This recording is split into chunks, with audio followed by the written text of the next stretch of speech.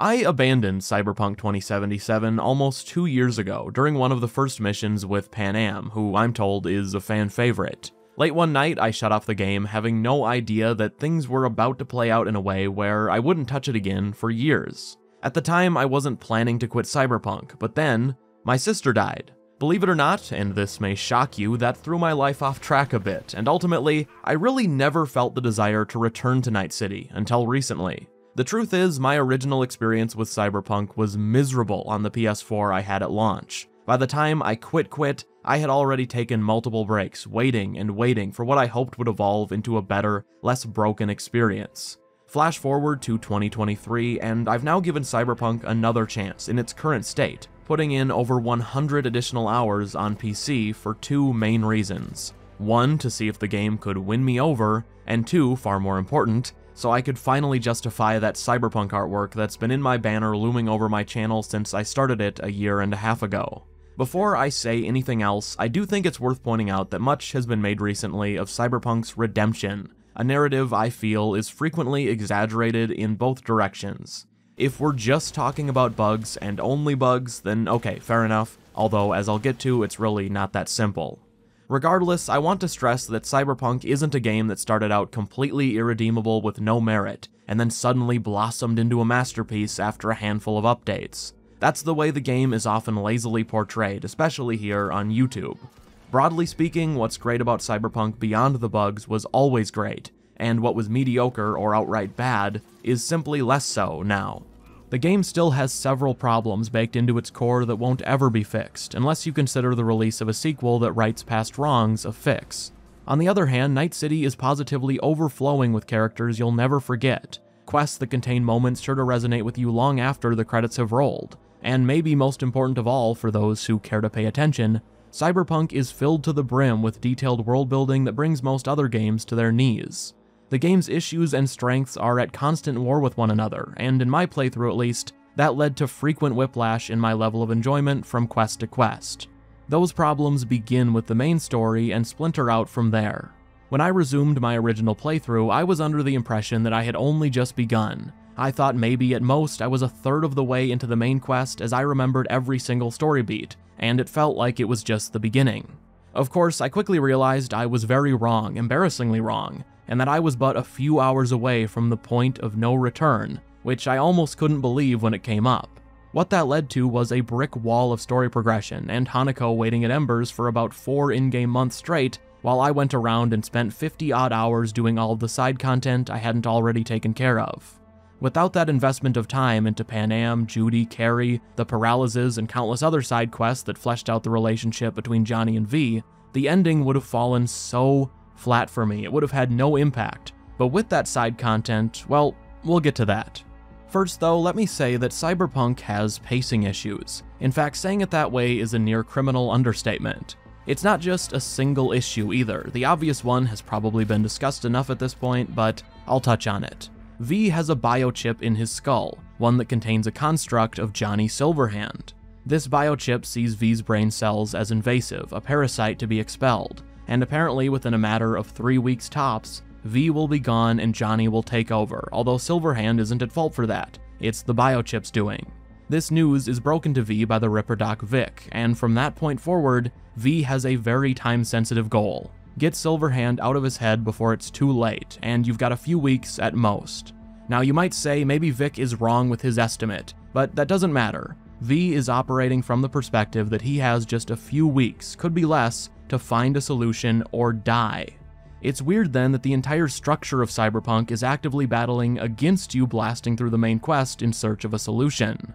The side quests you complete give you unique options for how you choose to round out V's story, and also affect plenty of details in your epilogue. Not only that, this isn't a game where you get to continue on doing side content in a post-ending world. No, you're put back into Night City before the ending. In fact, you can just go on and complete other endings if you want, so even if you save the less essential side content for later, you'll still be doing it as a V who should be on death's door, which for the most part the game conveniently forgets about outside of the most important side stories. Like I said, I spent months of in-game time side questing right before the endgame, which made no sense narratively, and there isn't a place in the story to naturally fit everything in considering V's situation. Maybe a quick gig here or there for some money and a few tasks for important people in V's life, but much more than that, and it gets really awkward if you think about it at all. The game puts the responsibility of getting over that on the player's shoulders. Either you ignore it or it'll bother you your entire playthrough, and in my case, I just eventually accepted the awkwardness for the sake of my own enjoyment. What I wasn't ever really able to accept though was the game's poor handling of time in other ways, especially the small, easily fixable things that really pulled me out of the experience when they cropped up. For example, let's briefly discuss the Judy questline, which, don't get me wrong, I loved. It was perfect. Perfect. Everything, down to the last minute details. My favorite element of this questline was the male v Judy friendship. I feel like strong platonic male-female friendships are pretty rare in games, especially ones that get a fair amount of time devoted to them. Maybe it's just what I've been playing lately, I don't know, but I found it really refreshing, much like the sibling relationship in A Plague Tale. Just a positive dynamic you don't see as often as maybe you should. The reason I bring Judy's story up on the topic of time though, is because of what happened almost immediately after her questline wrapped up. At the end, spoilers obviously, she tells you she plans to leave Night City. A little bittersweet, but absolutely the right decision for her. Well, that night, not even 24 hours later in-game, V gets a text from Judy, and what does it say but that she's somehow in Oregon, and not only that, she's been there for days. I'm thinking, Judy, if we were such close friends that you gave me your apartment, you could have told me you were a time traveler. In fact, that likely would have come in really handy considering my dire life or death situation that I chose to confide in you. Maybe you could have popped back in time a few weeks and given Dex a lead injection before he had the chance to do the same to me. If this were just a one-off time-related immersion-breaking moment, I wouldn't have mentioned it, but V's phone in particular caused a ton of awkwardness. During one of the fistfights, you can goad your opponent, his name is Buck, into offering up his sniper rifle. If you beat him, he throws a hissy fit, which is code for tries to murder you with his buddies. Not even 5 seconds after I'd wiped them out, I get a text from the fighting coach, saying he'd heard earlier that things got really messy across town, and that he'd always known Buck was a bad egg. How did he hear about that and have the time to text me in the 9 milliseconds since it happened? I get it's the future, but in those moments it just feels like the characters don't actually exist in this world outside of waiting around to contact you. Another example, one of the gigs for Regina Jones has you rescuing a man named Hal and escorting him outside the building. As I'm doing that, Regina calls V and says, "Hey, Hal is very happy and talks about you all the time." Oh, does he? Because it was about 4 seconds ago that I broke him out of a shipping container, and he's still right in front of me on the phone with someone else. It's not an attempt at a joke, Regina wasn't in a silly goofy mood, it's just a nonsensical moment, which are pretty common with the fixers. I have plenty of non-phone examples too. There's this side job called Stadium Love, where you come across a rooftop group of God-fearing NUSA patriots, and you can participate in their little marksmanship contest. After I'd done that, the captain puts on a not at all convincing tough guy act and says, "Hey, we had fun today, but that won't change anything if we later cross paths as enemies." I'm thinking, okay, this clown will probably come up again later. For now though, what next? So I pull up my minimap and see there's an active crime extremely close by and beeline my way there. Who is committing the crime but the same guy from the rooftop?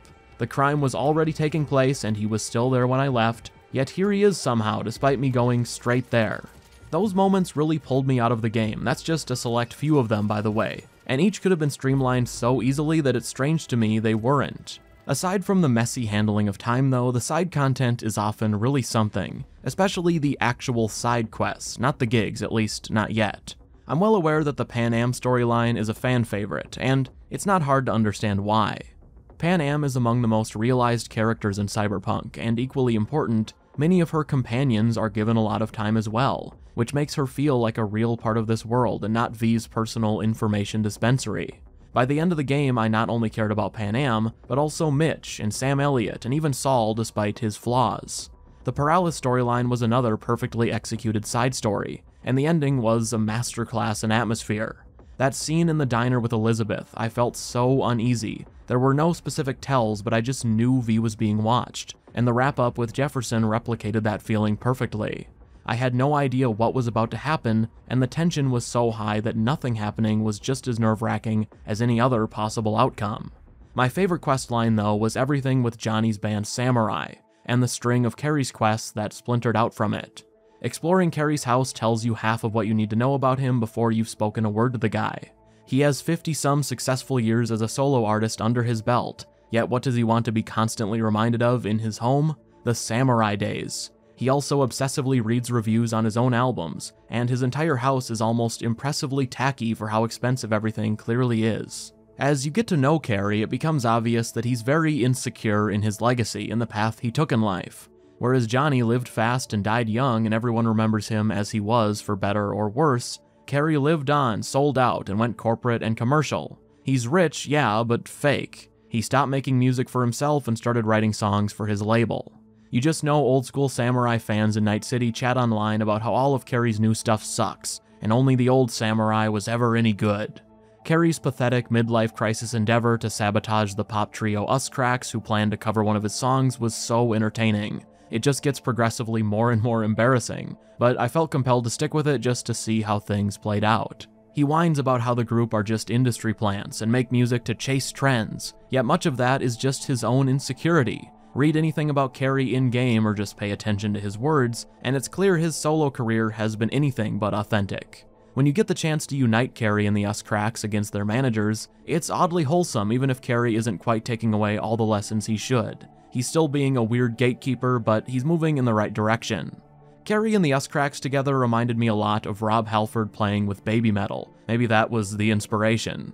Anyway, during the last Carrie quest, he finally reconnects with his true self a bit, musically at least. Even the quest that takes off from the ending of the Carrie quest line is really solid. You have to hunt down a stalker of one of the Us Cracks members. It was pretty tense for me because I wasn't sure I had the right person, but I was 90% there. Carrie's and the other samurai quests did a lot of heavy lifting in connecting both myself and V with Johnny. I let him have his wild night out, I got the band back together, and even gave him his chance for a drive-in movie night. Movie was a turd wrapped in crepe paper. What I loved about Cyberpunk were mostly the character moments. Flipping Johnny off in what might be the game's most unexpectedly wholesome interaction. Panam toasting Jackie after you opened up to her a little. Takemura accidentally sending you all of his browser searches for food in Night City. Hell, even the guy who fried his family jewels off has a strangely heartwarming goodbye. Just, check the warranty next time. Will do. Take care, man. In a vacuum, ignoring the, for me, immersion-breaking time issues, most of the side quests are good to excellent. The main exceptions had to do with fistfighting and racing. Those quests are very impressive. Impressive in that CDPR somehow managed to make both types worse than their Witcher 3 equivalents, which really is an awe-inspiring accomplishment. The racing with Claire is just awful. The AI slows down to a crawl if you fall behind, and if you get too far ahead the other cars will despawn and teleport behind you. You'll frequently hear them blowing up in the distance as they often spawn inside of other vehicles. The other racers' actions are directly tied to how you're doing, and the worst part is that the game doesn't even do a half-decent job of disguising it. As for the fistfights, well, there's nothing to them. They're a button spam-filled waste of time that I only dealt with for the slivers of story. Open-world games have this irritating habit of feeling the need to shove in a checkbox of expected quest types without actually putting any effort into the mechanics. If you're not going to put together semi-competent racing, don't have races. If you're set on having a string of fist-fighting quests, either give us more than the bare minimum or don't bother and invest that time elsewhere. What do you think? I think it's time we moved on. Cyberpunk also has many of these small-time side jobs, which are marked on your map as being the type to not make major headlines. Minor events to build your rep or make a few eddies, that sort of thing. A lot of these are progression locked and don't appear until you finish certain missions or visited and then return to specific areas. These were consistently solid, but I strongly suspect that some, or even most of the quests that fall into this category were not originally meant to be marked, and that having them as yet another icon for you to clear off your world map robs these of some of the memorability and impact they could have had. One of the best examples takes place in a luxury clothing shop in downtown Night City. A quest marker will appear there as a side job after visiting the shop for the first time. Once you show up to the marker, you'll talk to the manager, and after you've looked at the store inventory, an event will trigger where a cyber psycho attacks the store. You take him out and MaxTac, a special NCPD unit, will show up and question you. It's actually a pretty interesting little event. There's a nice Johnny moment, and there's also this semi-awkward one-sided romantic tension going on between the MaxTac officer, who you later find out was a cyber psycho herself, and V. If you're looking for a psycho soulmate, It ain't me, babe. While I did enjoy this very short quest, I couldn't help but think of how surprising and memorable the attack on this store would have been had I not known something was about to happen. If I just walked into the store, say for the first time, to check their inventory, and suddenly this event triggered, I mean, wow, that would have caught me way off guard. It's also that exact type of event that make open worlds feel alive, and not like a setting that holds your hand between near-empty stretches of map as you travel from marked event to marked event. This was something Witcher 3 did so well. Doing a very rough count, I could think of well over 50 completely unmarked side quests that could only be stumbled upon by exploring the world on your own. They made the continent feel so lived in, and while each one wasn't necessarily remarkable as a standalone quest, they did a lot to make exploration beyond the question marks feel rewarding. Is it 1358 yet? No. Then fuck off. Cyberpunk has shockingly few of these, less than 5. In fact, I think the actual number is 2, although I'll just stick with less than 5 to cover myself. And obviously, I'm not talking about the scanner hustles. On that note though, why don't we shift over to the gigs and then the scanner hustles? I've often seen the gigs referred to as nothing but mindless filler, and as a blanket statement, that's a ridiculous thing to say.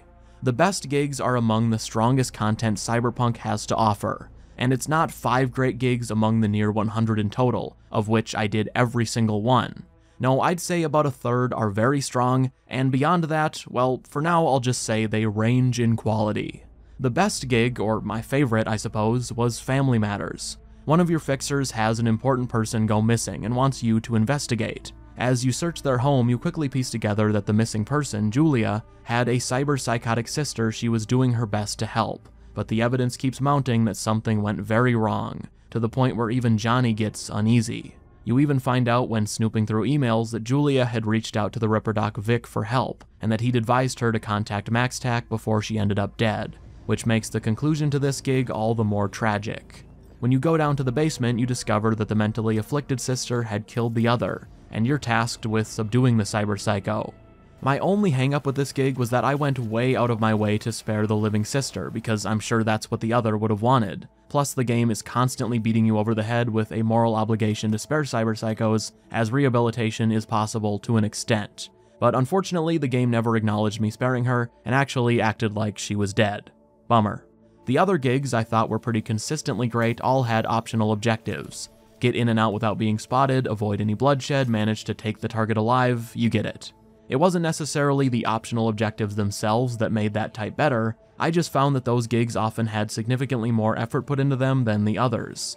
They usually had several NPCs to talk to, multiple unique ways to go about completing the optional task, plus there was always extra pay for doing the gig exactly as instructed.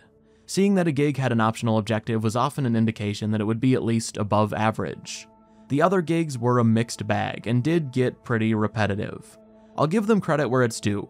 Without exception, or very close, gigs could be approached however you wanted. There were almost always several entry points, and gameplay-wise each accommodated just about any playstyle you could think of. Each gig also had at least 1, but usually 3 to 4 data shards or emails that would add context and frequently made connections between other gigs.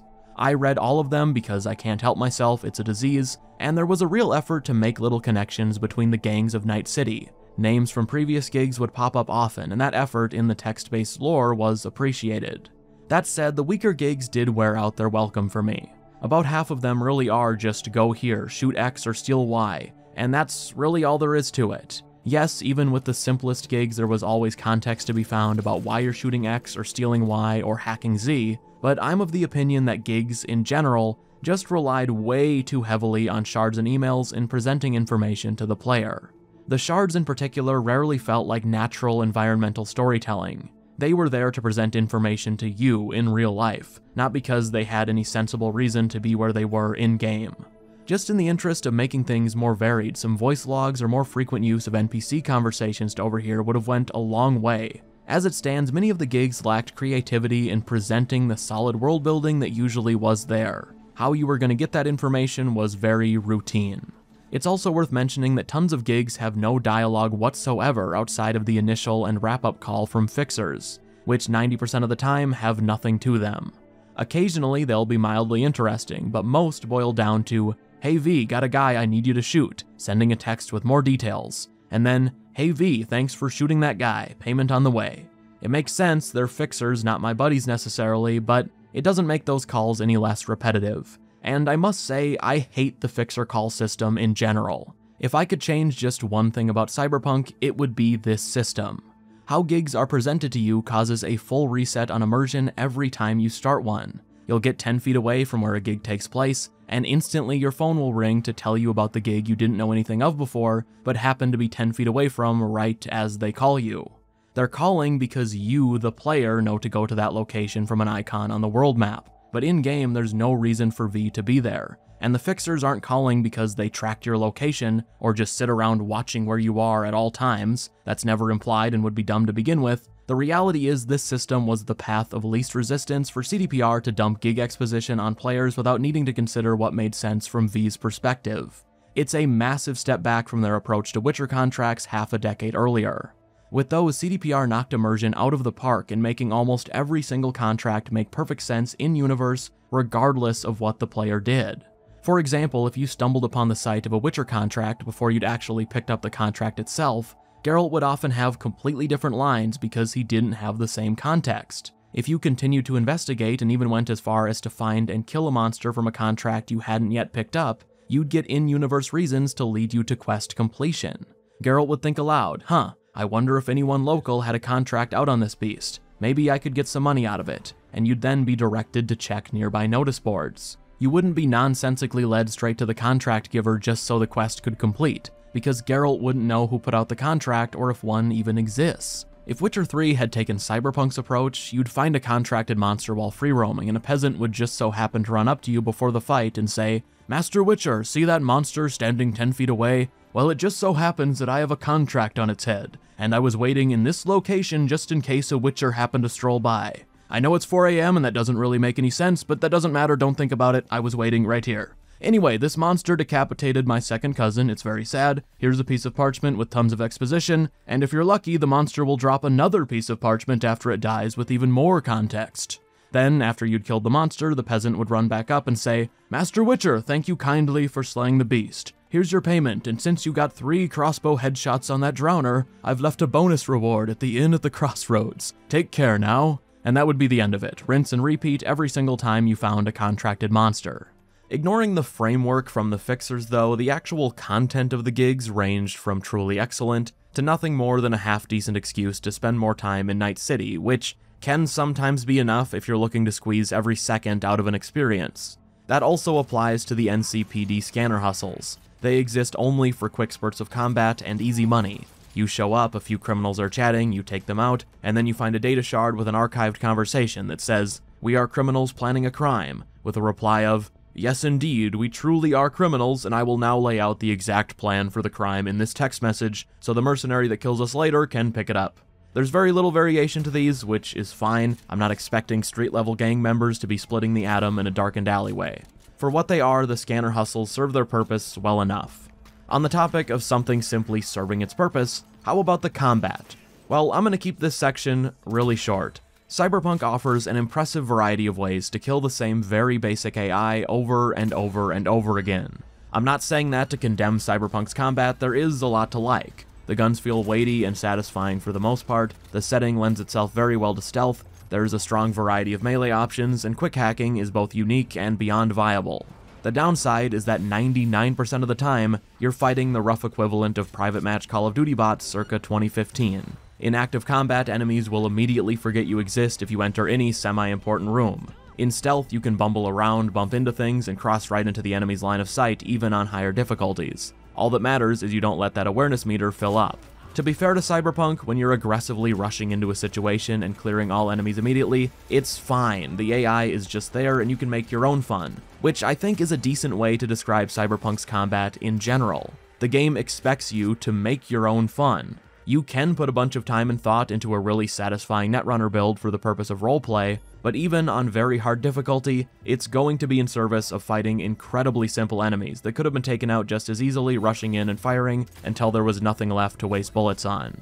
You also can go out of your way to stealth, which I often did, but you the player will need to actively put effort in to not break the immersion, because the enemies couldn't possibly be dumber.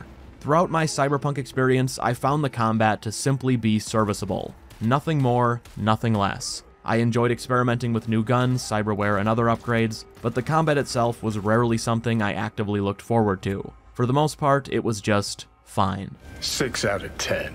Let's talk about narratives in the gaming world. Not in the sense of stories being told in games, but instead the stories and conversations that surround games in the real world, specifically here on YouTube.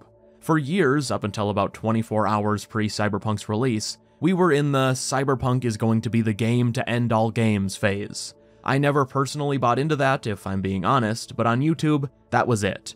Then the game came out and we entered a new era, where YouTubers were expected to make videos about how Cyberpunk had no redeeming qualities, and was actually the worst game ever created by mankind. I didn't have this channel back in 2020, but as a viewer, I think all of us were familiar with at least 1 or 2 channels who put out glowing early access reviews just a day or 2 before release mentioning none of the problems, only to completely backpedal 24 hours later and start pumping out daily Cyberpunk rage bait. Anyway, recently, really since Edgerunners came out, we've entered the Redemption era, which means if I weren't an idiot, I'd play into that with a title along the lines of Cyberpunk is finally the game CDPR promised, or Cyberpunk 2077, 2 years later, an underrated gem, or better yet, an underrated masterpiece. Unfortunately, because I am kind of an idiot, this isn't one of those videos. My timing is way off in the conversation, and I haven't planted a flag on that side of the fence. Instead, this has just been my experience with Cyberpunk in 2023, completely removed from any of that. And if this video is coming off totally unfollowable as I jump between positives and negatives, I apologize. Especially because I'm about to rapid fire through several of the most common complaints from launch to reassess them now. Open world NPCs, the type that walk the streets and drive vehicles, are still as simple as they come. They react to nothing beyond the bare minimum and feel like the lifeless cardboard cutouts they are. Driving is still somewhat awkward, with mouse and keyboard at least. It's manageable, but many vehicles just don't handle the way they should. Occasionally, it felt like my car was possessed and disobeying my input, wiping out dozens of innocent pedestrians in the process. Thankfully, mass pedestrian homicide has no real punishment in the current version of Night City. That may sound like a bad thing for immersion, which it is, but overall, it's probably for the best. At launch, Night City police were omniscient beings who were capable of teleportation. They were absolutely unbearable. In current Cyberpunk, police might as well not exist. Commit a crime and all you have to do is drive for about 10 seconds or just enter a building, and they'll completely forget about the middle-class family you just pancaked. I'm not kidding about the building part either. There were so many times I accidentally set the police on myself after pedestrians unfortunately found themselves between the rubber and the road, and all I had to do was enter some place where a gig or anything of note was located, and I no longer existed to the NCPD. It doesn't always work, but more often than not, it does. The police in current Cyberpunk are not immersive or impressive, but they weren't at launch either, and at least this system isn't annoying. CDPR have promised major changes to the police system, and I believe some vehicle changes as well, so if you're watching from months in the future, I hope to see comments about how it's better. On the topic of better, how about the bugs? Well, Cyberpunk is far from a broken game in 2023. It crashed on me just once, and in 100 plus hours on PC, I encountered only 2 bugs that forced a reload. It was an overall stable experience, and the bugs remaining are mostly the distracting and occasionally funny type, but honestly there were quite a few of them.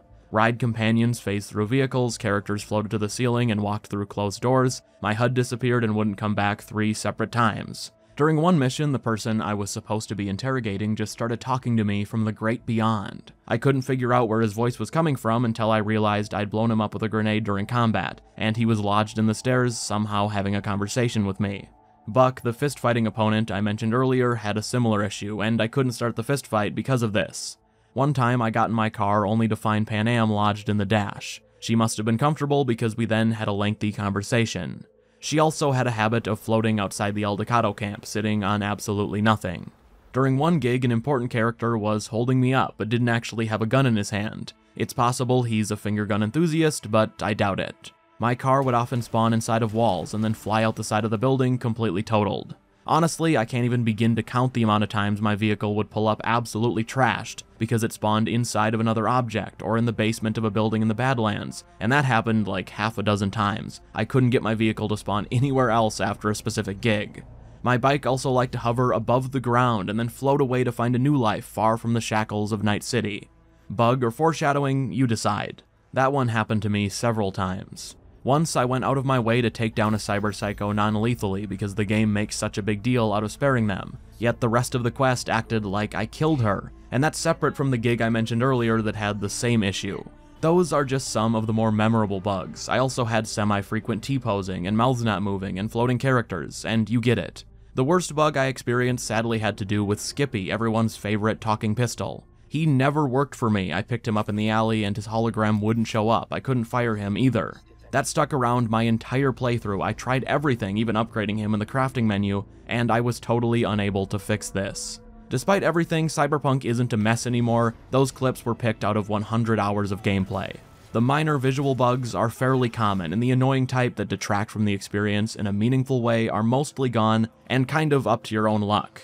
I could only find one other person online who had that problem with Skippy, and they didn't seem to find a solution either, so clearly I was very unlucky in that case, and apparently that Skippy quest is one of the best in the game, so I don't know. Despite everything I've said and the many and often major issues Cyberpunk has dragging it down, I would still highly recommend it based on its best content. The clearest way for me to put this is that of the last 5 open world games I've finished, Cyberpunk is far and away the one that will stick with me the longest, solely based on its strongest moments. I've grown very tired of the consistently decent open world titles, the ones that leave you with nothing in the long run, even if overall they were pretty consistently average. For all its flaws, Cyberpunk isn't that. There are about 40 hours worth of fantastic quests in Cyberpunk. After that, the content ranges from pretty good but forgettable, all the way down to content that's only passable because it's in Night City. And if you love the setting, that might be enough for you to be somewhat entertained in those weaker hours. If you're looking for a game with excellent stealth, great melee combat, good driving, competent AI, any enemy variety at all, and police that don't behave like they've been lobotomized, well, this isn't it. Where Cyberpunk does succeed, though, is with the characters, and more often than not, the writing, which is usually great where it matters most. So that was my first attempt at a video like this. Please let me know what you thought, hopefully it wasn't a mess. If you enjoyed, consider leaving a like, as that really helps videos get out there because YouTube is dumb, and if you'd like to see more from me, feel free to subscribe and or follow me on Twitter. Also, thank you to the channel's patrons who make long videos like this a possibility. Thank you for watching, and I will see you in the next one.